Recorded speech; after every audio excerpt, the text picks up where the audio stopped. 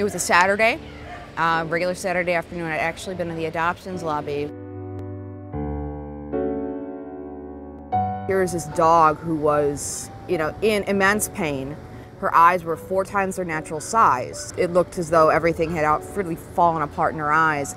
But I walked in there and she smelled me and just laid her head on my lap and started licking my face. And that was enough for me to say, oh goodness. Lucy arrived with chronic, severe glaucoma in both eyes. The swelling pressure is on the optic nerve and it's just extremely painful.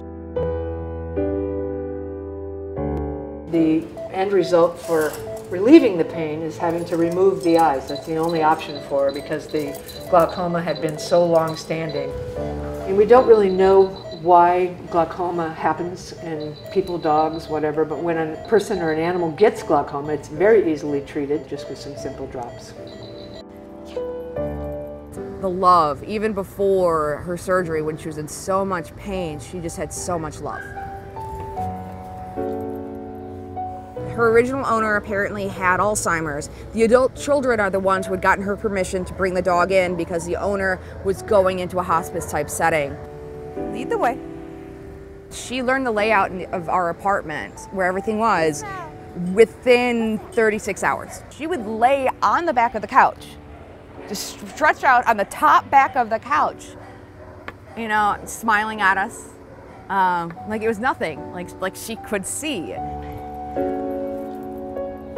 You want to make sure that your home is ready for an animal with special needs. They have as much love, sometimes even more love, because they've gone through some sort of adversity, but they still keep going. She chose me, and that was it. She chose me.